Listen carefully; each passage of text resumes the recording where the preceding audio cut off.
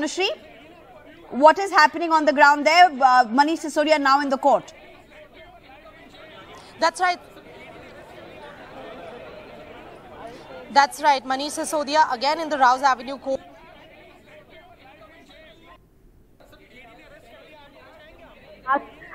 2 weeks and after the CBI arrested him. Now today is the Enforcement Directorate case which is going on. They have sought for 10 days of custody.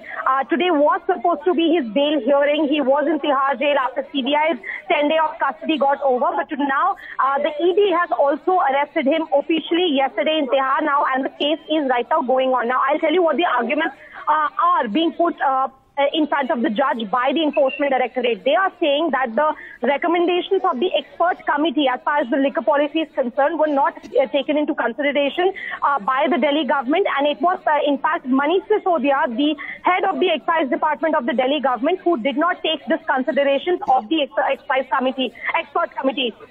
Also, the Enforcement Directorate is telling the court that calling for a public opinion on the liquor policy was just merely an eyewash. That was just an eyewash by the Delhi government.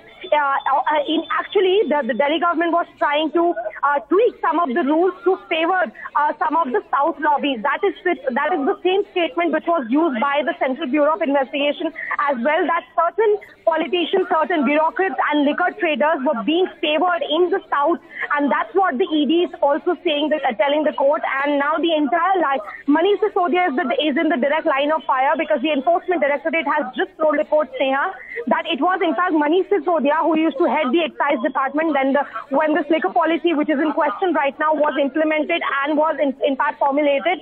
And Manish Sisodia did not consider the recommendations of the expert committee. In fact, all the recommendations were completely being sidelined, and certain rules, certain very important licenses and very important rules and norms were in fact tweaked and were waived off, so that it can give undue advantage and undue favors to some of the bureaucrats and liquor traders and middlemen in South. That's what the Enforcement Directorate is telling the court, Rouse Avenue, at this point of time. They have sought for 10 days of custody for Manish Sisodia. Let's see if the court gives 10 days of custody to Manish Sisodia in the Enforcement Directorate or not. And if that happens, Sneha, then there is no relief in the Enforcement Directorate or not. And if that happens, Sneha, then there is no relief for Manish Sisodia anytime soon. He goes directly to the Enforcement Directorate office, where he will be kept for 10 more days, where his grilling and questioning will be happening by the officials of the ED. Back to you.